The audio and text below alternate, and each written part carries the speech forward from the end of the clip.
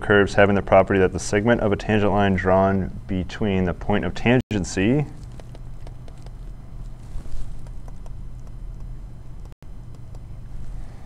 and the y-axis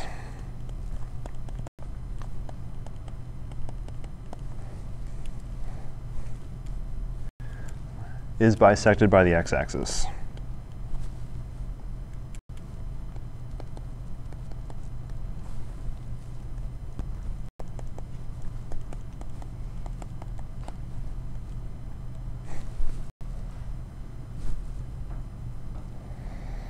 So we don't get very much information on what the curves are supposed to look like.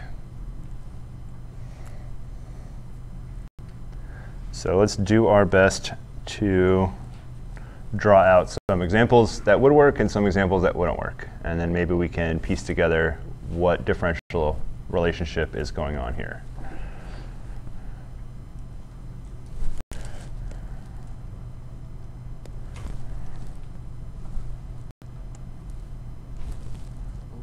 I wanted negative parts too.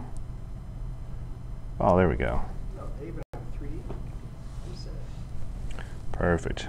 OK.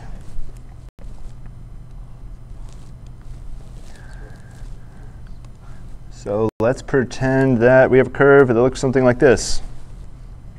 And let's try to recreate the situation that we've described up here. So let's pretend this curve is one of these curves that has this property. The segment of a tangent line drawn between the point of tangency, so I'm just going to pick some point on the curve. I'm going to draw a tangent, and then we're going to see if it has these properties. So pick some point, any point, tangent line, no problem. I can draw that right there. Oh, that's a pretty good line. And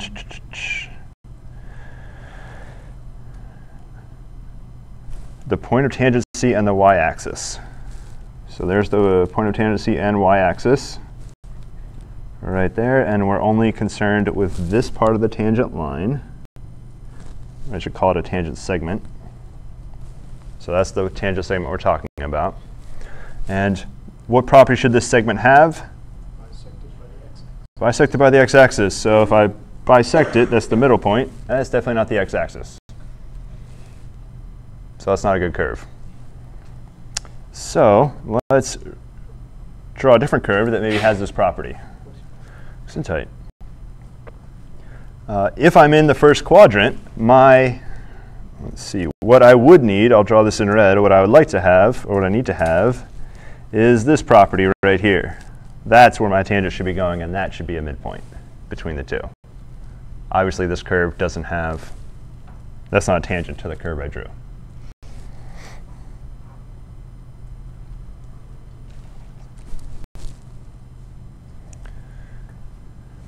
How about y equals x squared?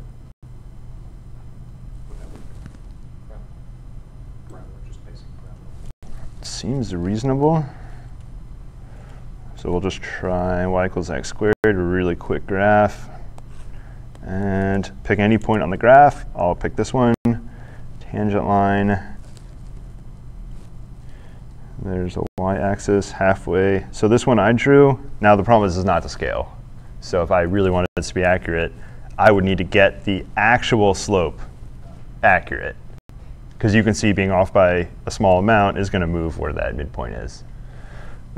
So it looks like it's possible, certainly possible. I'd have to get a lot more precise to decide if it was very likely or not likely. And then proving it, I'd have to use calculus anyways.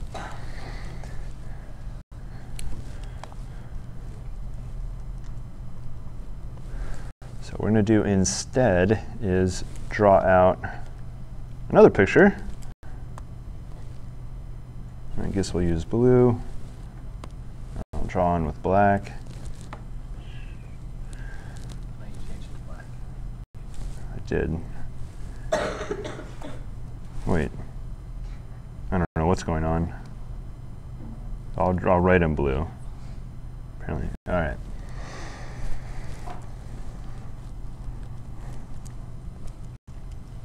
So there's a point on the y-axis.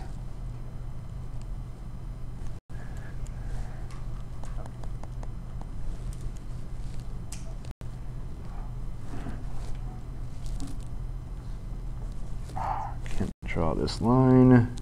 Good enough. So this point up here has coordinates x, y. What coordinates are on the y-axis right here? All right, what's the x-coordinate on the y-axis? 0. Good, so we established that. I need that property above, so this x-intercept needs to be the midpoint of the line. What does it mean for, and we could write y, x, negative y. I need to go down the same amount I went up. So that needs to be negative y. What is the coordinate, or the x, y values of the x-intercept, the other point we know about? I'll do the y-coordinate, 0. So this one's going to be x over 2 is our x-coordinate. Where P is point on the curve.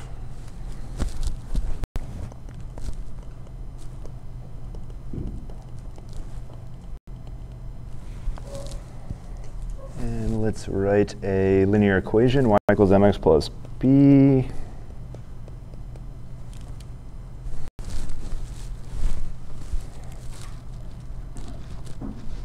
So if we keep this line going, it has the equation y equals mx plus b. So right away, what is b?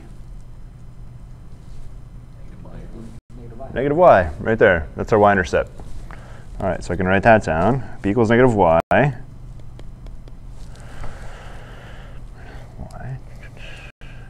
What about our slope of our line?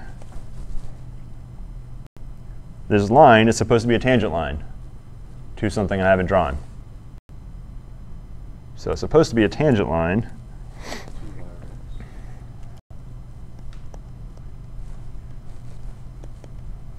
So it also needs to be the derivative of our curve, basically. Slope of, which is also needs to equal slope of our function. That's what it means to be a tangent line. So if I drew some curve just for artistic purposes, it would need to, there's lots of curves, but there's one example of a curve that would have the slope that I drew up here. Another example of a curve could have a circle. Might seem a little strange, but right at that point, at least, we're tangent.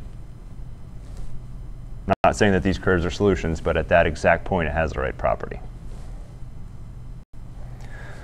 So I need my slope of my line to equal the slope of our function, right there. And of course, what do we call slope of our function? dy dx or y prime, depending on what what notation we want to use at the moment. So we're piecing together some of these properties.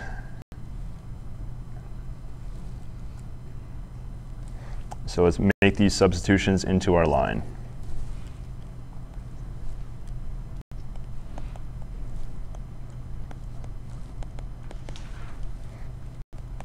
So we'll call our linear equation asterisk like we do before. So I'm going to plug this information back into our original. So we start y equals mx plus b. This is y equals y prime x. B is minus y. So that may seem a little strange, but we're just going to make subs right into that linear equation that we had before. So I just took out m, which is y prime, and then b, which is negative y. All right, might as well add up the y's, put them together. Keep things a little as simple as possible. 2y equals, so this is starting to look more like what we're familiar with. So we got a derivative, an equation, so we have a differential equation. First order, and can we solve it? Yes, separable. Hopefully. So let's go, we'll write y prime dy dx in this case. Maybe that will help out. So go ahead and solve this.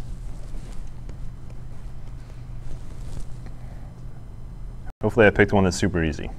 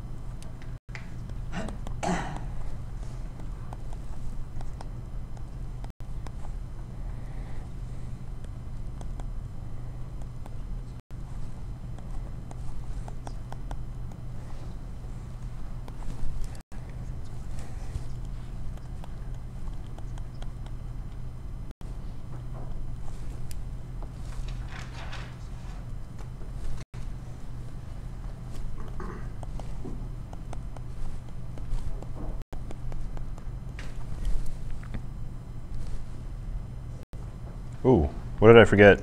2y. Plus c. So I did take care of the 2. It's a little weird because I rewrote it as an exponent. But I totally skipped plus c. So this would be one curve, but I need that plus c in the right spot to have all the curves.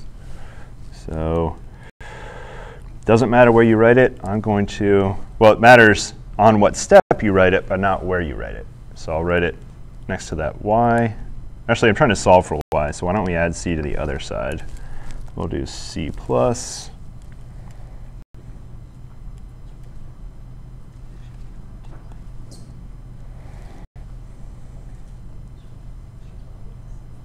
Oh no, we're going to get a little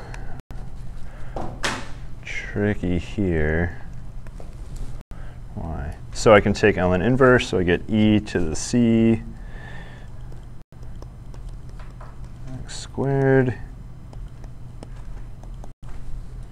So e to the c times e to the ln x squared.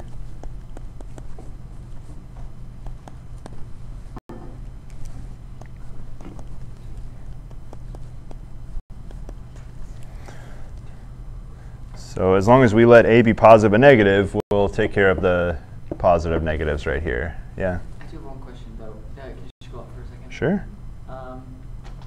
Is it, when, I don't know if I just did it wrong, but on mine I got y equals the y prime x minus y, correct?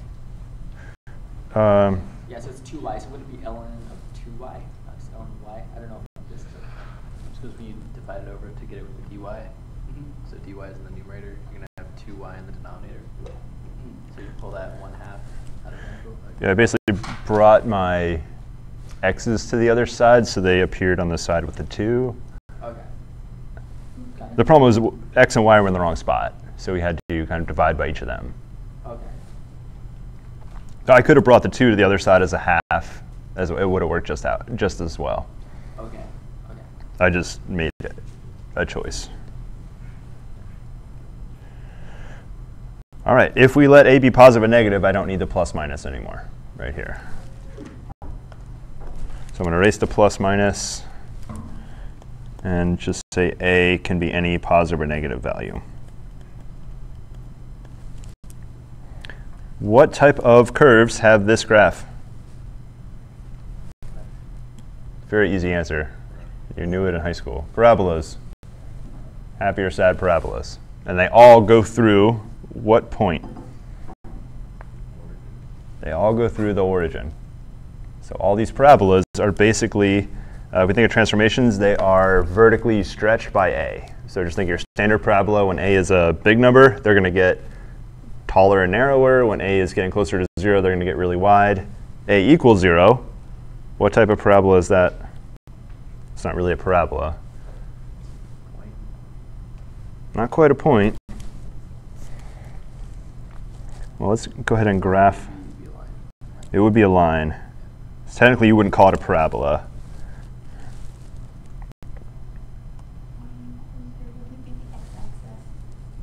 It would be the x-axis, yeah. So let's draw a few. We'll do a equals 1, 2, and 1/2. I think that'll be good enough.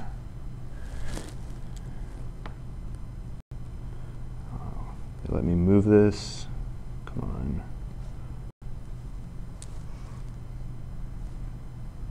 That's not what I want. No.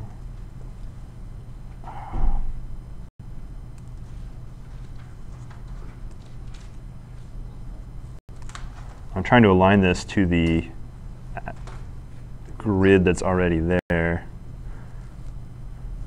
Aren't you basically dragging it over it like a shape tool? So it'd be next to impossible to actually line it up. Oh, here we go. Maybe they'll let me.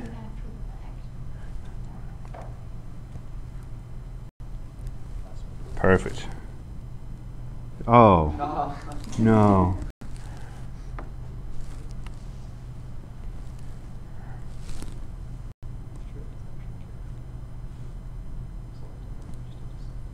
All right.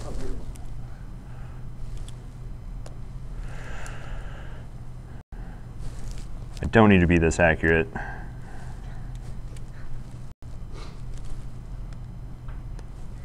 All right. So when A is a 1, we got 1, 1, negative 1, 1, something like this. Let's not do A is 2, let's do A is 4. Get a really steep one up here.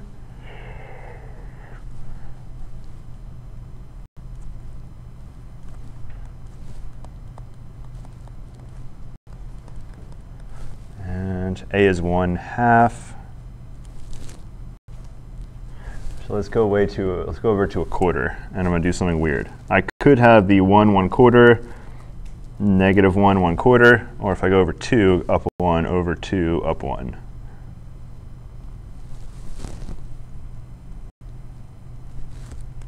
Right there, 1/4. Oh, it's like a flower. Springtime. All right, so any questions on those A's up there? Let's see if it actually has that property that we were hoping it had in the first place. So I should be able to pick any point on any of these 3 curves. So pick any point. Let's not just pick a nice one. I'll pick some, well, assume that they're all drawn perfectly. We'll go with that guy right there. I'm going to do my best to draw the tangent from there through the, let's see, the segment through to the y-axis. It looks like it's pretty reasonable. If I was a little more accurate, it probably would be exactly in between. What about maybe the steep one? Let's go with this point right here. This is going to require way more accuracy than my graph has. So it's going to look something like that right there and have the midpoint at the x-axis. So it should seem reasonable that these curves should have the right property. There's another curve, A equals 0. It's a little bit silly, but I will draw that one out. Now it's a little strange. Take any point on this curve. What's the tangent line look like? It's the line itself. So here's the y-intercept. Is it true that the midpoint is an x-intercept? It's not the only point on the x-axis, but certainly the midpoint is. Is one of them, yes. Nobody would debate the y equals 0 as your answer to your differential equation. It's less than satisfying answer. It can be less than satisfying, yes. But I think we all agree, take any point on this curve and then in the y, where that intersects the y-axis, and the midpoint of that's on the x-axis. All right. I'm not going to redraw the negative curves. I'll just do one. When A is negative 1, you get a very similar situation like that. And of course, you'd have similar properties, but you'd be graphing your tangent segments kind of going upwards right there. So that would be A equals negative 1. Unfortunately, there is not some easy, straightforward way I can say, oh, you get this problem, and you just do this set of 4 steps, and you get to the answer. So they give you some geometrical setup, and you basically have to very carefully go through and figure out how in the world do I turn that to a differential equation.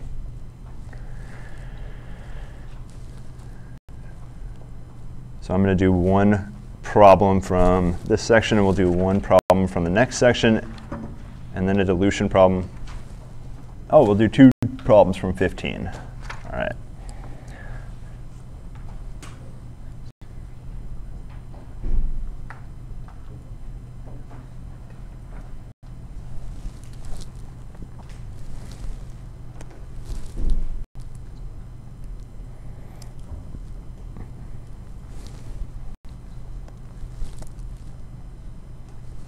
You've done some trajectory problems already in calculus class. You've probably done them in engineering class if you've taken enough engineering classes. If you haven't taken engineering, no problem. We did this before, some of these before, where we did, what do they call that? Just like parabolic trajectories where you have some initial angle or initial xy velocity and see where something lands.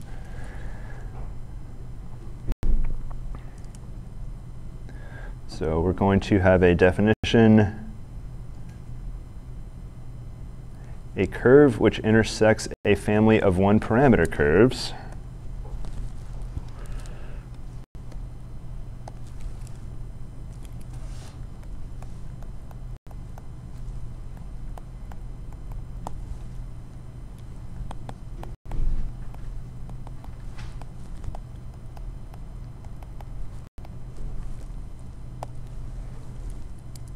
family of one parameter. Curves at the same angle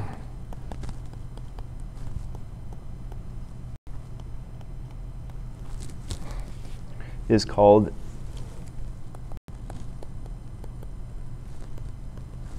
an isogonal trajectory.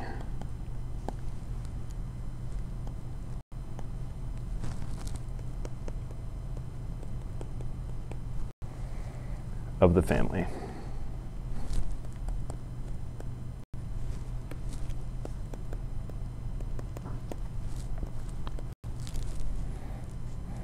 So we're going to take the same family of curves we just drew from the last problem. So we're going to take that, all those parabolas that were stretched,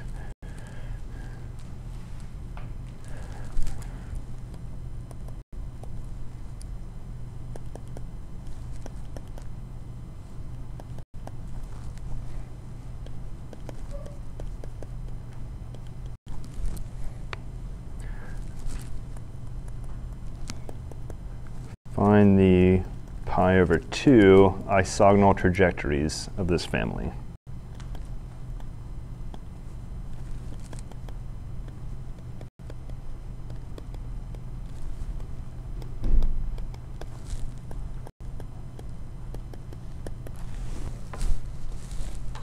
So I'm going to see if I can copy and paste our graph from the other page and save a little time. And you should try to redraw it as I copy and paste it.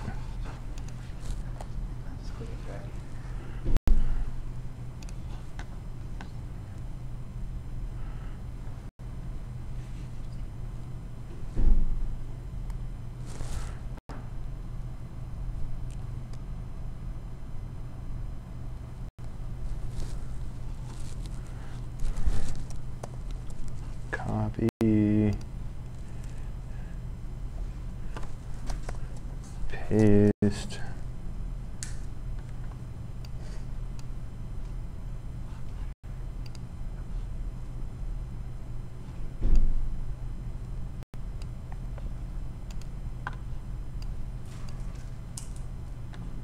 And I'm going to, I don't really care about those blue line segments anymore. So we're going to start with this family, and I'm going to try to write what property that this family needs to have.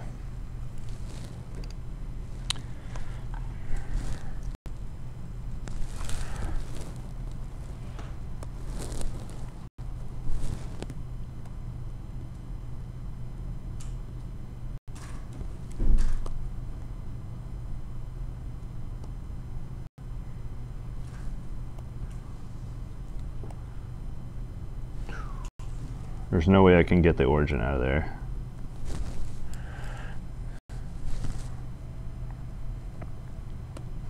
So I'm going to take the blue marker, and so here's our family, or at least some of the points of our family.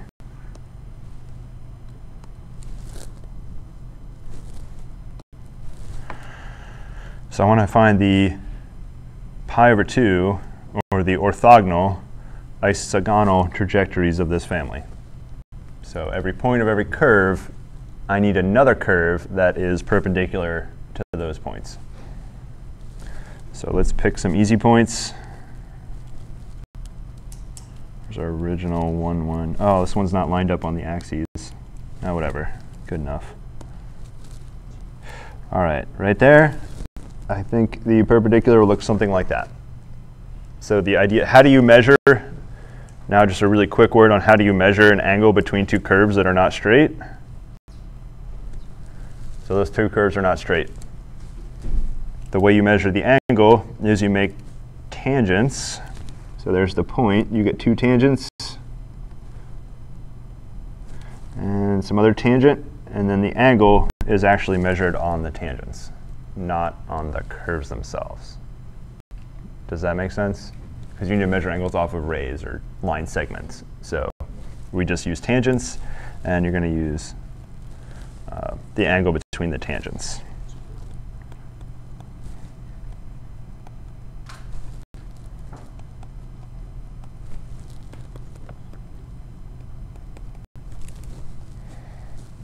So the good news is you can basically just approximate it by looking with your eyes. So that's what I'm going to do. I'm not going to try to draw tangents on every point and then go perpendicular.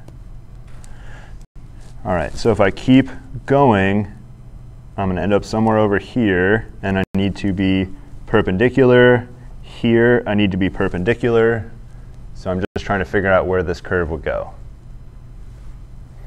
And then what would happen down here? So the curve's going to look something like that right there. And let's see. We have A is a really huge number, like 10 million.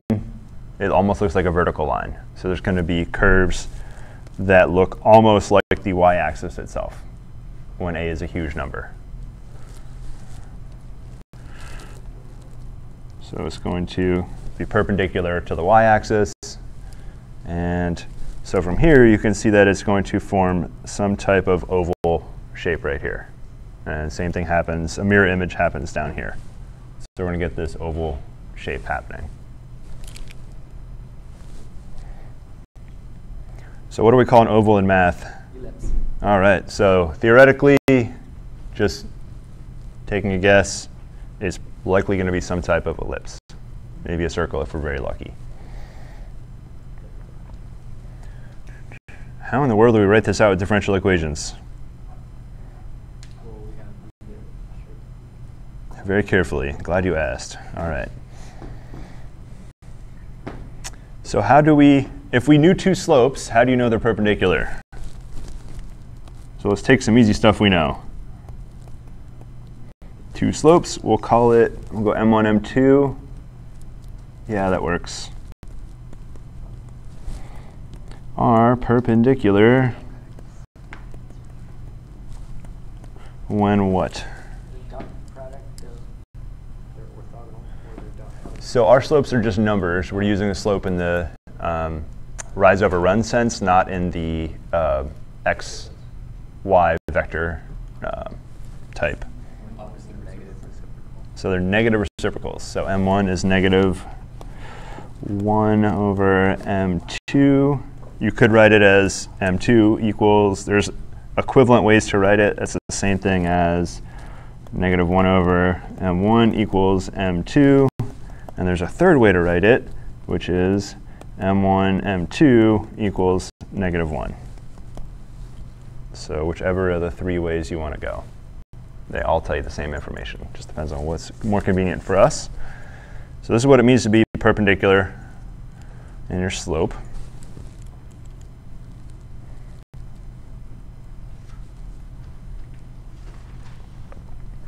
So let's go with M1 as the curve, the slope of the curve, and M2 will be the slope of our, whatever that word is, our isogonal curve. So I'll go, we'll go with M1 equals slope of original curve. So curve y equals ax squared. And in blue, M2 of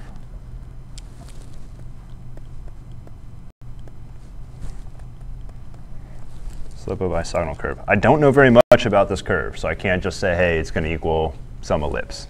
It looks like it should, but I can't just assume that and write that down at this moment.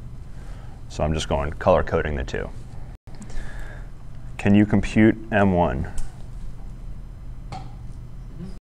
Sure can. How do you compute M1? You do dy over dx. Take the derivative. So M1 is just, let's see, we'll go ahead and compute it. M1 d dx of y, which is ax squared 2ax. So if you knew your x-coordinate, you could figure out your first slope, your green slope. Well, you need to know which a that you're using.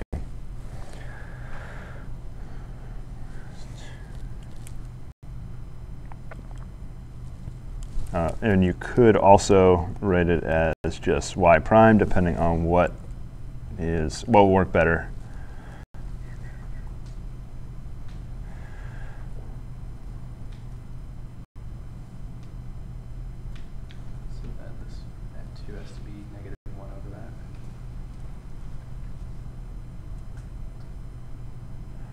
So we have a second curve. So let's give these curves some names. It looks like the first one I drew over here would be better drawn in green because it looks a lot like a parabola anyways.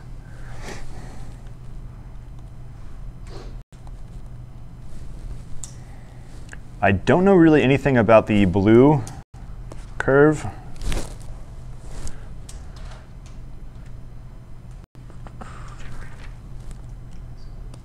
So in green, the tangent is y equals m1x plus b. That's our tangent.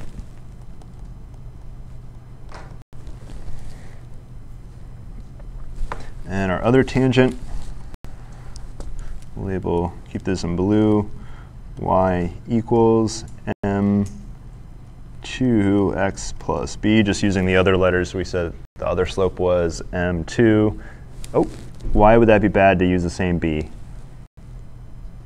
Because we probably don't have the same y-intercept. Yeah, they're very likely not going to have the same y-intercept. So let's go with b2. How about that? That'll keep everything 2.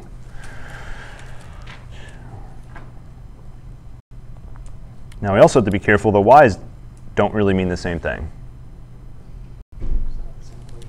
So let's y2.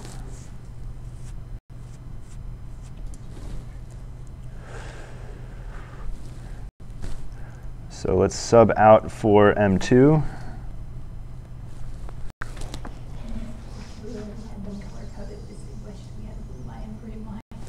Hopefully I'm keeping these things straight. 2 equals, yeah.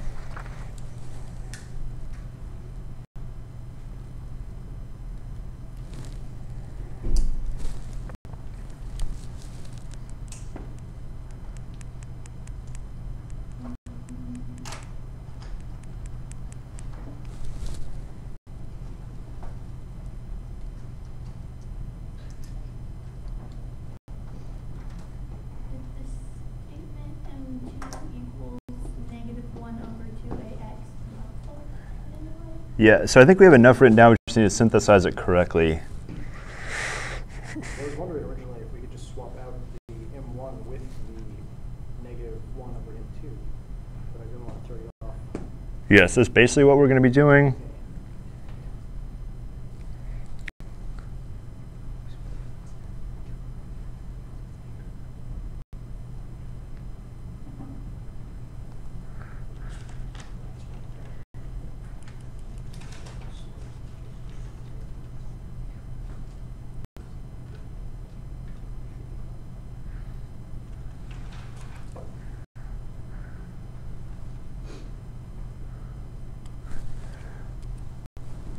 So we'll just keep going down here. So we have m2 equals negative 1 over m1, which is negative 1 over 2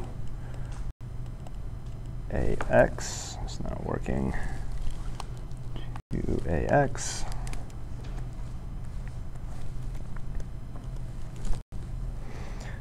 Now m2, here's what I needed up here.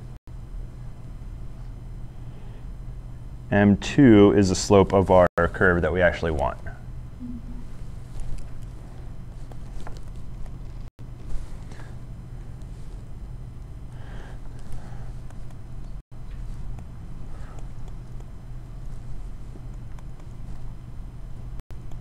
So there's the slope of the curve that I actually want. So I want to find that. And of course, what is M2? You could write it as, now when I write y prime, I mean y, this y is the one I'm actually looking for. So it's y2. Oh yes, call it y2. That's what I called it up there. Yeah.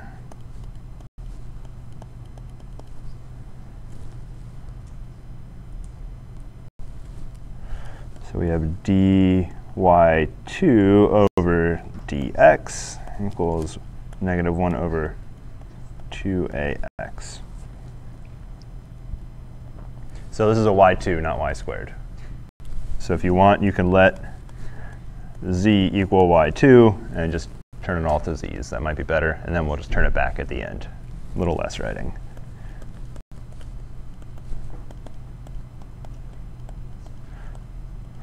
So I picked these problems, well, they're in the book, but the reason I picked these as opposed to other ones is because they kind of work sequentially together.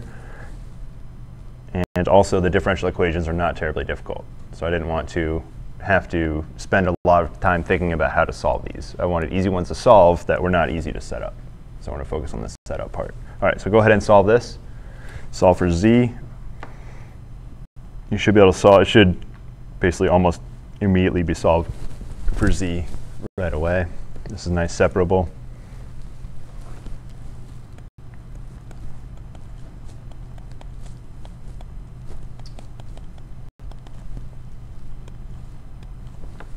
And remember, a is constant, so it doesn't have any, you just bring it outside as a constant multiple.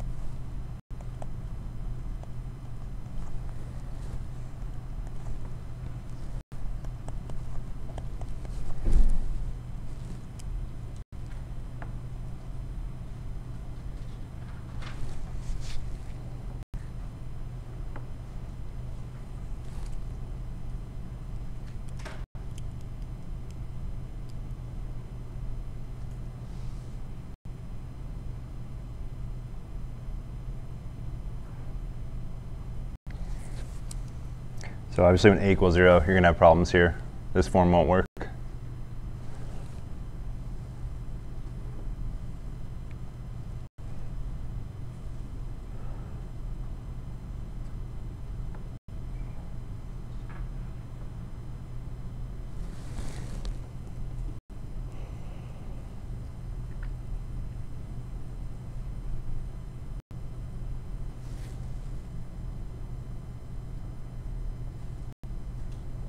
Is not an ellipse.